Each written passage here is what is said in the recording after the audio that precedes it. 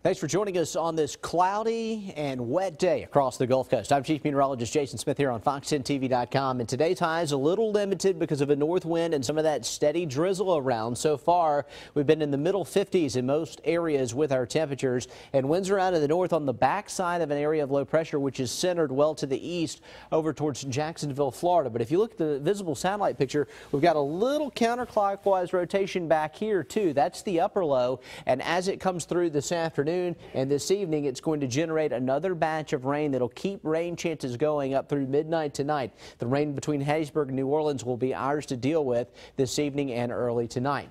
Temperatures are cool across the region on the backside of that area of low pressure, but we do see a warming trend in your extended forecast. Tonight, not seeing that just yet. Rainy and chilly with lows near 40 inland, 45 along the coast, winds out of the north, and pretty wet tonight. We'll get the sunshine back out tomorrow with temperatures between 60 and 64 degrees. It'll still be a little cool with temperatures running about 10 degrees below average in some locations, but at least we'll start to see that sun. And here's our extended forecast. As we check it out for Saturday and Sunday, we get back into the 70s, 70 degrees on Saturday, 71 on Sunday with a few clouds, only a 20% chance of rain on Sunday, and so we have much better weather ahead in your extended outlook. Coming up on Fox 10 News at 4, 5, and 9 p.m., we'll track your 7-day forecast. We'll also have an update on radar trends as light rain will be moving back into the area.